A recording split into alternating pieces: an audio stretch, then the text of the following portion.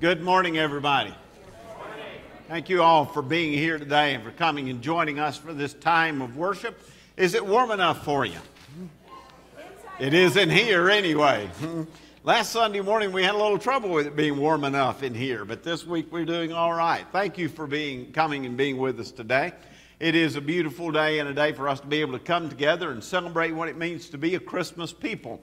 Today is the last Sunday of our Christmas season. It is Epiphany Sunday. It's the Sunday when we look and study the coming of the wise men to Bethlehem and what they discovered by following that star. Today is the day that our Lord has given us, and I'm glad that you are here to be part of this time. If you are here for the first time, there's a card in your bulletin. If you will fill that out, take it right outside to the Welcome Center here. We will have people there, and they have a gift for you, and have a Starbucks gift card in it, and as long as several other things. We hope that you'll go by and pick up that bag and take it with you. We also hope you'll go to this number right here, text WELCOME, and by doing that, you'll not only get a welcome from the church, but you'll also get some updates on some things that are going to be happening in the next few weeks, and we would love for you to take part in that. So go and text to that, and it will keep you updated on some things that are going to be going on. Next Sunday morning at 10 o'clock, we'll be having our class, BBC 101, and if you are interested in knowing a bit more about our church before you join it, we would love for you to come to that. We had coffee with the pastors today, and we had 5 people in there, had 6 on the way, and one got a text that he had to go to work on the way down there. But we had several people who came to it. If you would like to come to the class, we would love to have you. So please remember that for next Sunday morning, and know that you are welcome to be there and invited to be there. This is a day for us to gather together and to worship the Lord. As we come into this room, our focus turns not toward each other, but toward God Himself. And we offer the very best that we know how to offer for what God is offering to us. Let's join our hearts together in a time of prayer. Lord, let your Spirit be with us as we gather here. Invoke that Spirit upon our souls, that we may know beyond any shadow of a doubt that we are your children and you have come here to meet with us. You want us to be with you, and you want to have relationship with us. You want to celebrate with us everything that it means to be the people of God. Let us bring our best to you here this morning, O Lord. Let everything that we say, everything that we do be something that will honor you and that will lift your name and that will bring happiness and joy to your soul as well. Help us, O Lord, to know that when we walked through the doors of this building, that we were part of your church and that you were waiting for us. Come, Lord Jesus, and celebrate with us. For it is in your name we offer our prayer. Amen. Let's stand. Let's sing together. Good morning. Good morning. I am Todd Millsaps, and I'm the associate pastor at Blacksburg Baptist Church. Good to meet you. Most people call me Todd. I'm also Dad. Sometimes Christian calls me Pops. Diana and I never use each other's names, so I will not tell you. It's none of your business what we call each other. And if anybody does know, just keep it to yourself. This was a dangerous moment for Todd because I know what they call each other. When I was in trouble growing up, I was Jeffrey Todd. And in high school, I was JT. There's power in a name, you know? There's power in a name. But folks, not my name and not your name is to be ever praised or exalted. Amen? But how about the name of Jesus? How about Messiah? How about Emmanuel? God with us. It's still Christmas at Blacksburg Baptist Church. And we'd love for you not only to stand with us, but to sing with us and to exalt the name of Jesus, Messiah, Emmanuel.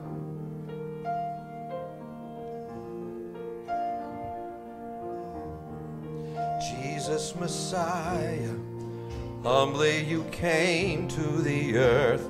Your life is our salvation. Light of the world, our peace, the Father's gift of love. Joining the angels, singing the praises you're worth, we gather to adore you. Glory to God, our King, the hope for all the world. Sing with us, you know this. Emmanuel is with us. Jesus Emmanuel is with us. We bless you, Lord, God of the ages, highest of all, we magnify you. Your name will be exalted, exalted. Joining the angels, singing the praises you're worth, we gather to adore you. Glory to God, our King, the hope for all the world. Emmanuel is with us. Jesus Emmanuel is with us. We bless you, Lord, God of the ages, highest of all, we magnify you. Your name will be exalted, exalted. We bless you, Lord, God of the ages, highest of all, we magnify you. Your name will be exalted, exalted. Who can compare? Who can compare to you? To you? Who can compare? Who can compare to you? Jesus, to you. Who can compare? Who can compare to you? Jesus, to you. Who can compare? Who can compare to you? To you. We bless you, Lord, God of the ages, highest of all, we magnify you. Your name will be exalted, exalted. We bless you, Lord, God of the ages, highest of all, we magnify you. Your name will be exalted, exalted, exalted,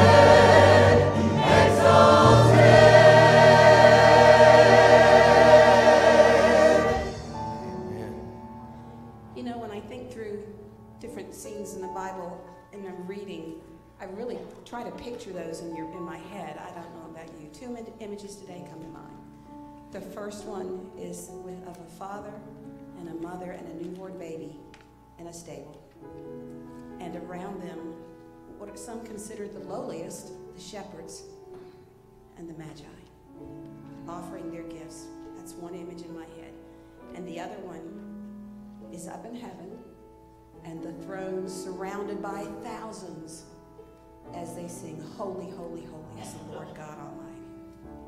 Now this morning, we don't have thousands, but our voices can be lifted just the same, and with the same power and the same love and honor and glory as we lift our praises to the Lord. Amen?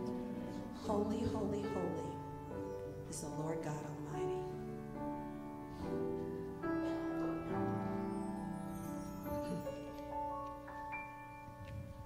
Holy, holy, holy, Lord God Almighty. Early in the morning, our song shall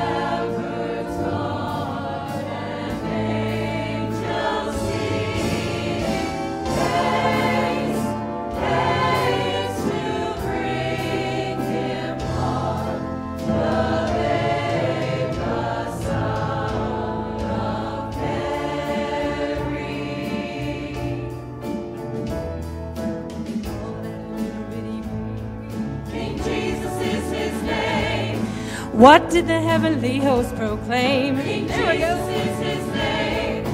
Who would have thought this tiny lad would hold all power in his hand? Tell me, what did they call him? King Jesus is his name. What did they call that little bitty baby? King Jesus is his name. What did the heavenly host proclaim? King Jesus is his name.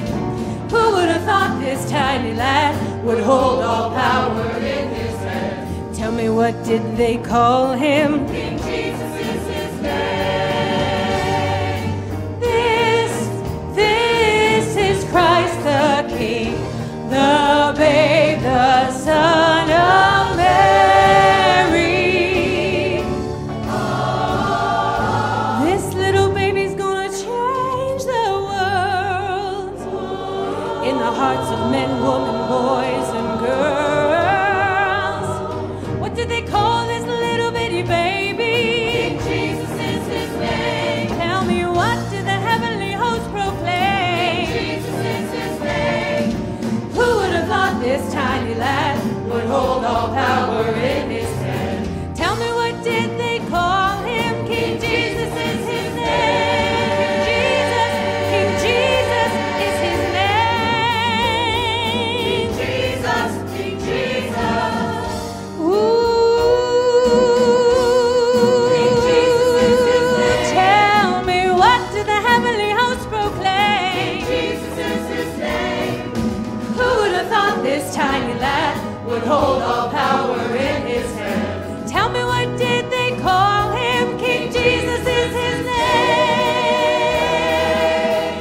His name was Jesus. Jesus, he's so good. I call him Wonderful Counselor. Jesus is his He name. is the mighty God, Prince of Peace. Jesus is his He name. is Yeshua, Emmanuel. Jesus is his name. The Alpha, Omega. Jesus is his name. Our healer, baptizer. Jesus is his name. He's Jesus, he's Jesus. Jesus. He's the lifter of my head. Jesus is his name. The great I Jesus is his name. am. Tell me, what did they call him? Jesus. Jesus is his name. Jesus is his name.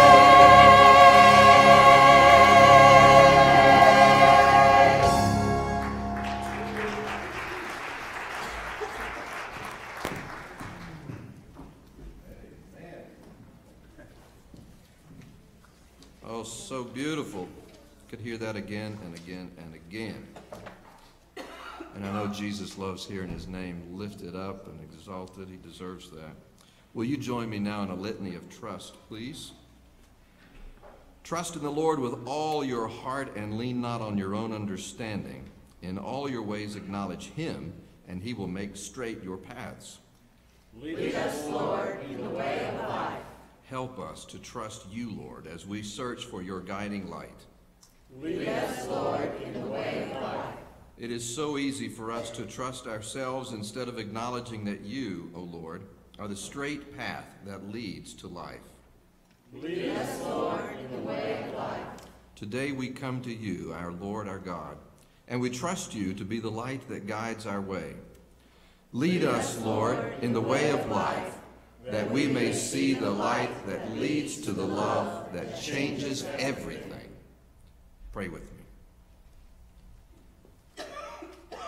Oh, gracious Father, thank you for a new day. Thank you for Epiphany Sunday. May we see the light today. May we hear something new, see something new, learn something new. Or perhaps may we relearn something that we've known for a long time, but in such a way today that our hearts follow what our head knows, and we get serious about following the light that you provide for us along this path. Thank you for forgiving us when we go our own way. Thank you for pursuing us and searching for us and bringing us back home. Lord God, help us to run to you today, not trying to hide at all, knowing, trusting that you know what we do not know, and you certainly can do what we cannot do. We celebrate today that for us so many things are impossible, but for you, with you, all things are possible. God, help us to believe that today like a little child believes. Help us to trust you as a little child with absolute dependence, as if our life depends on it. May we find ourselves helpless before you today, and then find our help to be in you. Lord God, when we leave this place, help us to still be a Christmas people, telling the good news far and wide. Help us to look close like the person right beside us or in front of us, and not miss those opportunities for good news telling. Father, help us as we leave this place today to carry with us the Christmas joy and hope and peace and love that changes everything. Jesus, help us as we pray. Join me. Our Father, who art in heaven, hallowed be thy name. Thy kingdom come, thy will be done, on earth as it is in heaven.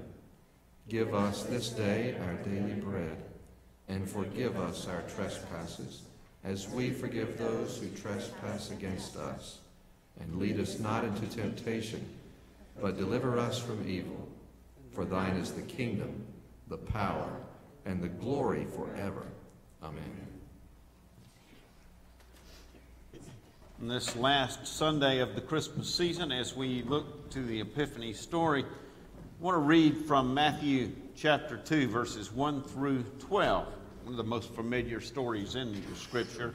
Now, after Jesus was born in Bethlehem of Judea in the days of Herod the king, behold, wise men from the east came to Jerusalem, saying, Where is he who was born the King of the Jews? For we have seen his star in the east and have come to worship him. When Herod the king heard this, he was troubled, and all Jerusalem with him. And when he had gathered all the chief priests and the scribes of the people together, he inquired of them where the Christ was to be born. And so they said to him, In Bethlehem of Judea, for this it is written by the prophet, By you, Bethlehem, in the land of Judah, are not, but you, Bethlehem, in the land of Judah, are not the least among the rulers of Judah. For out of you shall come a ruler who will shepherd my people Israel. Then Herod, when he had secretly called the wise men, determined from them what time the star appeared. And he sent them to Bethlehem and said, Go and search carefully for the young child, and when you have found him, bring back word to me that I may come and worship him also.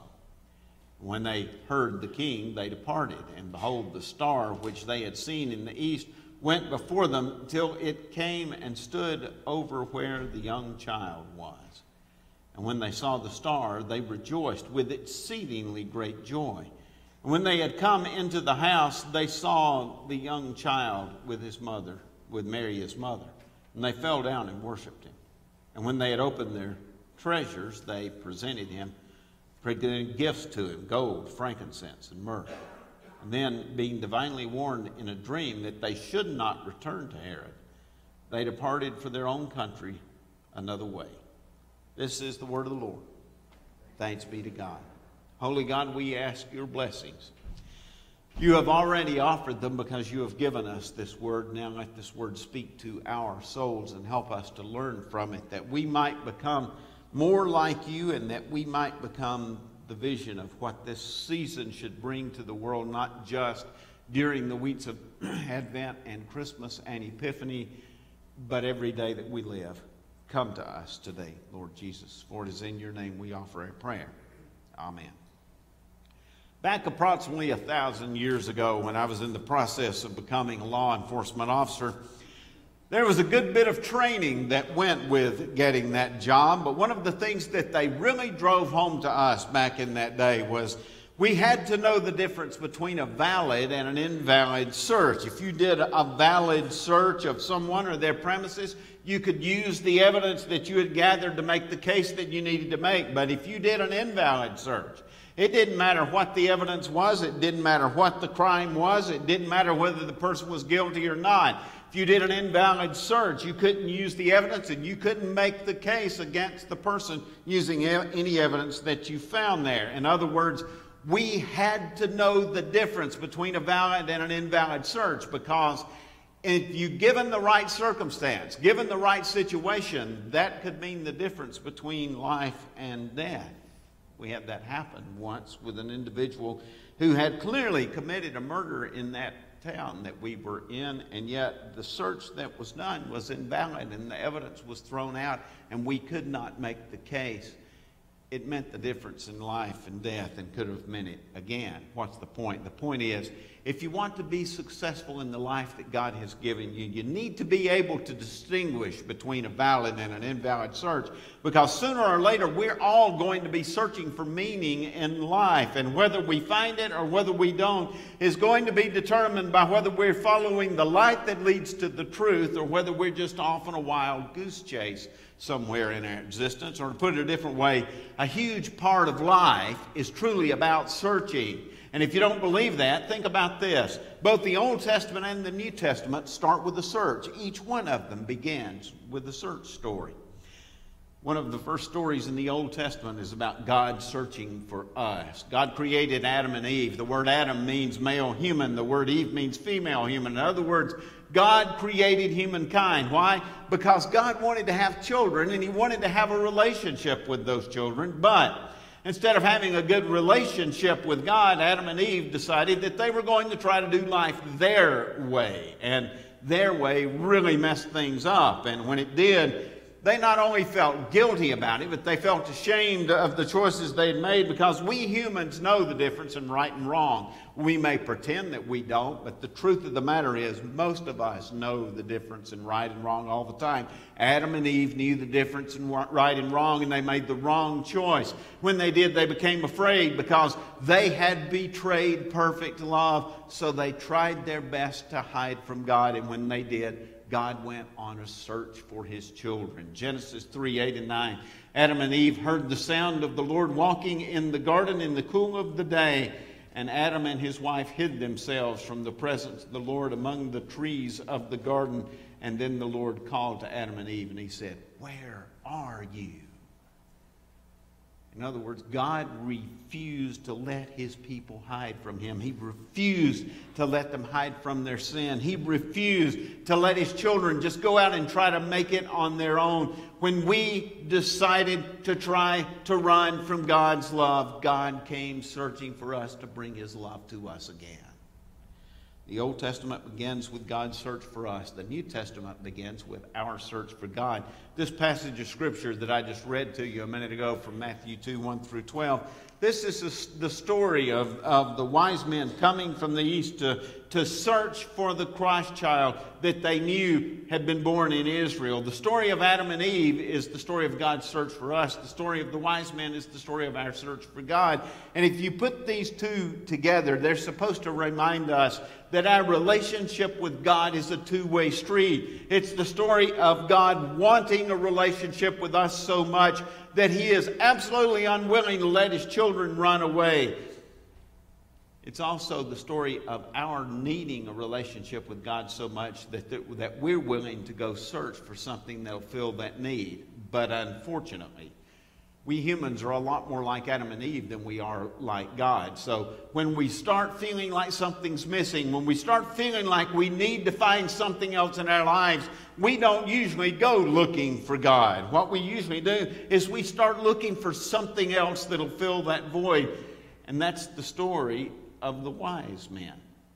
One of the first stories that we have about the Magi comes from the Roman historian Herodotus. Herodotus says that the Magi were part of a Persian tribe by the name of the Medes. Somewhere around 550 BC, the Medes decided that they wanted to be the people who had power and influence in Persia. And so instead of continuing to be a tribe of priests, they became a tribe of rebels. The Magi started a civil war against the king of Persia. Thousands of people died in that war. When the Magi started to feel like something was missing in their lives, they didn't go to God to try to find the answer. They did the same thing that we do a lot of the time. They tried to do it their own way. They tried to fill their lives up with power or prestige or position or through sex or bad relationships or adventure or alcohol or drugs or whatever it is that we happen to choose to try to fill up that void. Whatever it is that we use to try to stimulate our souls just enough to give us the illusion of meaning and the illusion of independence, that's what the Magi did. We humans are notorious for trying to convince ourselves that we can do it, we can find it, we can make it on our own. It never works. The first reference that we have of the wise man is not in any way a story of wisdom. It's a story about a group of foolish men who were trying to find meaning and purpose in life through power. If we can just be the royal family of Persia, we'll have it made. We'll have everything that we need. The Magi were not trying to find God. They had a longing in their heart. They tried to fill it up with the wrong thing. They started a war because they thought power was the answer to their problems. But unfortunately for the Magi, they lost that war, and they lost it big time. And not only did it lead to intense suffering for their tribe, but from that day forward, that tribe became a tribe of nomads. They had no land to call their own. They traveled all around the desert, and they basically became a band of wandering gypsies who spent their time studying the ancient prophecies, not only of their culture, but of the other cultures around them. And they also became astrologers. They became experts in the stars. And when they put those two together, what they discovered was an ancient prophecy that came out of Israel that said that the Savior of the world was going to be born in Judea, and the sign that this child had been born would be a new star that was shining in the sky. In other words, the Magi gave up on trying to find meaning on their own, and they started looking to God for what they could find, what they needed to find. They studied the ancient prophecies, and they waited for that light to come. And lo and behold, one night they were standing out in the desert looking at the sky, something they did every night of their lives. And suddenly they saw this new star shining in the darkness. And when they did, they started following that light because they had prepared their hearts ahead of time. They knew that that star was going to shine sooner or later, and when it started shining, they knew what it was because they were prepared. They were prepared for the truth when it came to them, and they were then willing to go on this very valid search to try to find the source of that truth. Today is Epiphany Sunday. It's a Sunday when we focus on the wise men and their search for Jesus because they saw the light shining in the sky and they knew they had to follow it. The word epiphany literally means to see the light. It's about having a moment in life that changes everything for you. For those Magi, that epiphany was that star that was shining in the sky. For me, the epiphany came in the form of a family tragedy.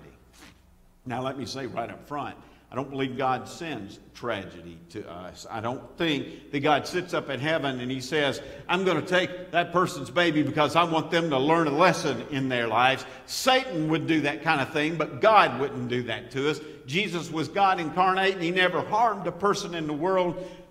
Jesus is not going to show up and harm us. I don't believe that God causes tragedy, but I do believe that God can work through tragedy to bring something good out of it. Romans 8:28 says, for we know that in all things God works for the good of those who love him. God doesn't send the bad things to happen to us, but in my case, my epiphany started when my uncle died in 1973. Uncle Walter was only 51 years old. He went to work early one morning because he needed to get some things done. When everybody else showed up for work, they found him lying in the floor. He had had a heart attack. 2 weeks after his death, we went to church with my aunt to support her. And when we went there, I met this pastor that was unlike any pastor that I had ever known in my life. He and I hit it off right from the start. And when we did, I started telling him things that I never told anybody before. I started asking him questions that I had never really asked anybody before. And when I did, he did the very best that he knew how to do to try to answer my questions. If he had an answer, he gave it to me. If he didn't know the answer, he just said he didn't know it. I never met a preacher who would say that either up until that point. One day, I think he got exasperated with me and with my questions that I asked so many over and over and over again. When he did, he looked at me and said, "Tommy, you worry too much about stuff that doesn't matter. Jesus loves you. That's all you need to know. If you'll just give your life to God, you'll find the peace that you've been looking for, and the rest of the answers will come as you go on the journey with Him." Nobody had ever said that to me. And for some reason, that's exactly what I needed to hear. That became my epiphany that day. That was my star that was shining in the sky. So I gave my life to Jesus that very day, and I started following the star. And that's when I not only found the peace that passed all understanding, but the questions that I had had and the doubts that I had had in my heart, I found the answers by going on the journey with God. I'm still finding them. The longer I have walked with God, the more I have understood. That is the story of the wise men. They didn't know where that star was going to lead them. They didn't have a clue, but they had just enough faith to go on the journey because they believed that light was going to lead them to the Savior. So without knowing for sure where it was going, they acted on their faith and they started following that star. And sure enough, it took them to the place where the hope of the world was born. Friends, I don't know what your stories are, but here's what I do know for sure. If you'll have just enough faith to start the journey with Jesus, He'll guide you to the truth, and that truth will set you free. The entire story of Christmas is a story of how one person after the other either followed God in faith or they rejected God, and that rejection led to death. But for those who believed, for those who were willing to go on the journey of Christmas, their lives were changed forever, and every step they made from that point on led to meaning and purpose and hope and joy.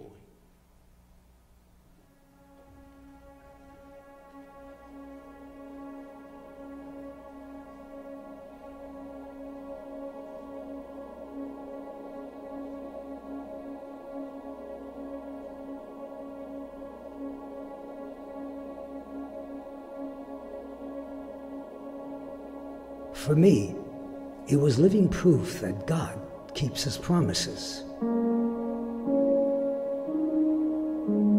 I had waited a lifetime for the hope of the world to arrive.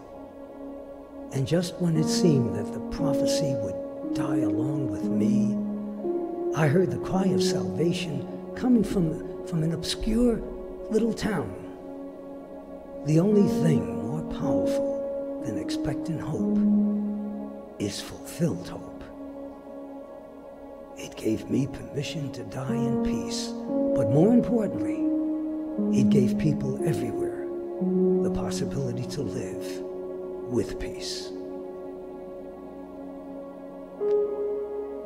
He was a constant reminder that God does not make mistakes. I didn't believe that at first. Everything started out so wrong. People told me I was a fool, blind to the truth, too trusting for my own good, but deep down in my soul I knew something special was happening. Something bigger than my fears. Something better than my plans. Someone greater than my doubts. He was a threat to my throne. My kingdom had been built by my own hands. And now there was a claim that a child had been born who would be known as the King of Kings. Not if I had anything to say about it. So I went after him. There was no way I would bend my knee to another, a child at that. If he wanted my throne, he would have to do what I did. He would have to take it. He served as the pathway to wisdom and knowledge. Some have called us wise men. Nothing could be farther from the truth. The king used us like puppets to carry out his devious plans. Yet in the midst of our blindness, God gave us a beacon of light, a heavenly compass that pointed us towards an incomparable gift containing the depths of God's riches. To think that we brought him gifts seems so laughable now. He was the gift to us. He was the reassurance that God could still use anyone. As an innkeeper, I had welcomed many weary travelers before, but none as tired as that young couple. With no room to offer, I was ready to send them on their way when I noticed the woman was close to giving birth. I offered them the only place I had, a manger. It seemed like such a trivial act at the time, but I soon realized that I had played a part in something much bigger than myself. God had chosen me too.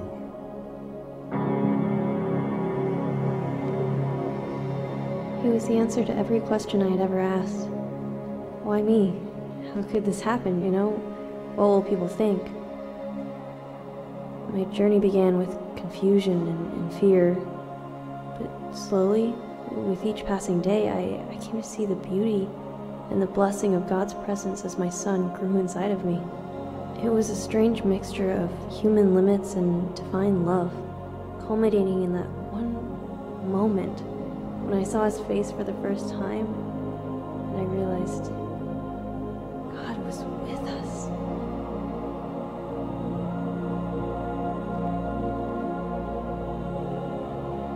It was the good news we never knew existed.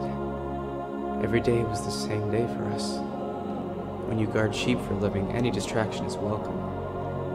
But that night was more than we could have ever hoped for. The silence gave way to the sacred. The simple gave way to the supernatural. The bleating of sheep gave way to the crying of a child.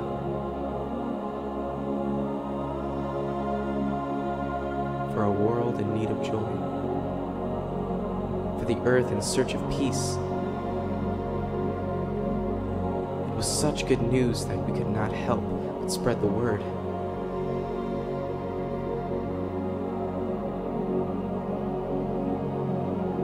A Savior had been born.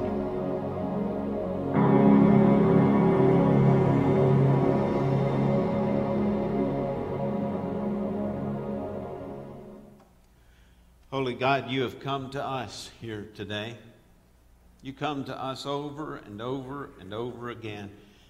These seasons that we have just celebrated are reminders to us that your story is a never-ending story, that the cycle continues over and over and over again. We tell this story to those coming behind us with every faith in the world that if we will give our hearts to you in faith, it will continue to change things. God, it's easy for us to become desperate in life, for us to become so desperate that we start searching in the wrong places, looking for the wrong answers to true questions that come into our minds.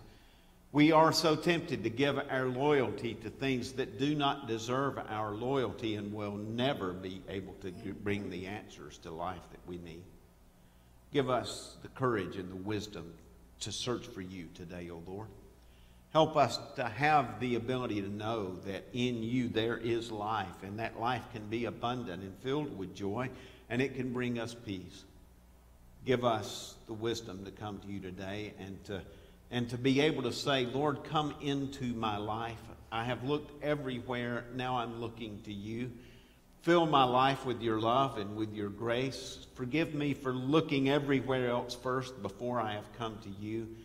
Come into my life and give me new life from the inside out. And help me to have the courage to go on a journey with you, to follow in your footsteps, and to believe that you will take me where I need to go so that I can become who I need to be. Come, Lord Jesus, and give us the courage to become your disciples. And help us to be a Christmas people, not just in the Christmas season, but in every season of life. Because that birth that came to the world 2,000 years ago is still being born to the world every day. And the answers that the people found as they journeyed with him are the answers that are still coming to us. Come, Lord Jesus, and make us more like you. For it is in your name we offer a prayer. Amen.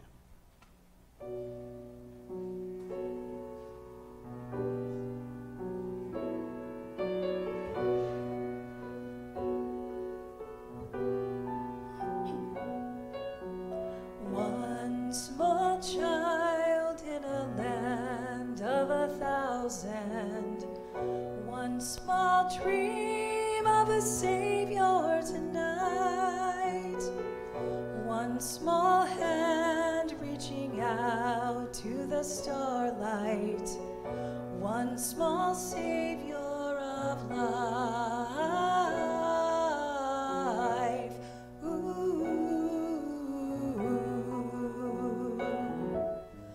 One king bringing his gold and riches, one king ruling an army of might, one king kneeling with incense and candlelight, one king bringing us life.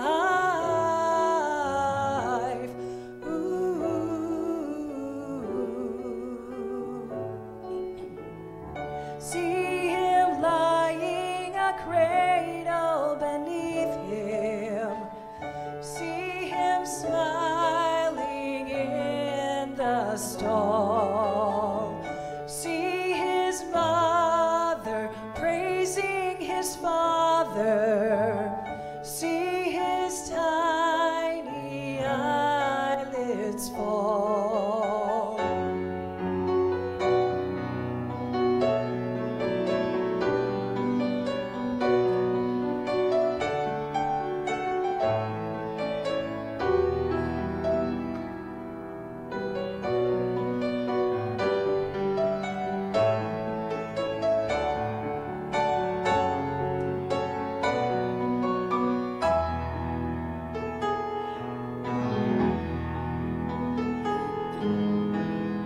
See the shepherds kneeling before him. See the kings on bended knee. Oh, see the mother praising his father. See the blessed infant sleep. One small child in a land of 1,000, one small dream of a Savior tonight,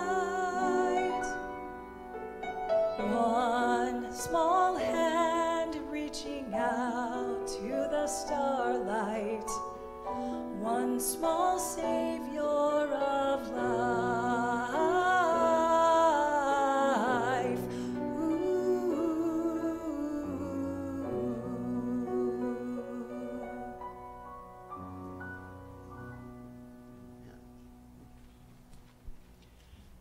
You've come here today and you have prayed that prayer that I led a moment ago, and you want to give your life to Jesus for the very first time. If you'll come to the front here, we'll help you with that. If you want to join this church and be part of this fellowship and be on mission with us, we would like to have you. If you'll come at the front at the end of the service, we will help you with that as well. When we leave this room, we're going to be going into a world that thinks Christmas was over a few days ago. Christmas is never over, and we're called to be a Christmas people. Let's go and tell the world about the joy that came to the world 2,000 years ago, and let's live it fully every day that we are out there, so that the world can see a valid surge and to know what comes at the end of it. Now may the Lord bless and keep you and make his face to shine upon you and give you peace this day and every day, now and forevermore. Amen. God bless you, everyone. Thank you for being here today.